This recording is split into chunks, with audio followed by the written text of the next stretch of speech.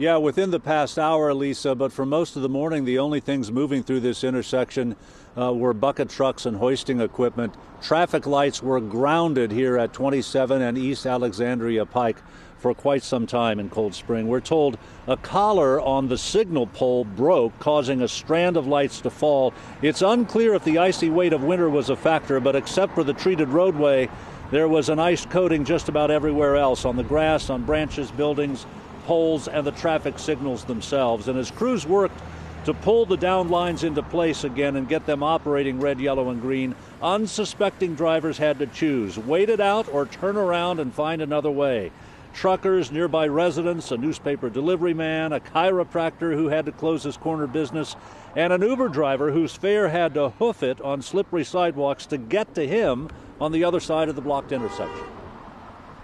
I kind of took a flip of the coin of driving this morning. I was like, maybe, maybe not. Yeah. But it looks like I'm gonna get to pick this guy up. Now the Uber and his passenger headed back to the city, back into Cincinnati, as some fairly rapid progress was made to get these traffic signals back up to their normal directional level.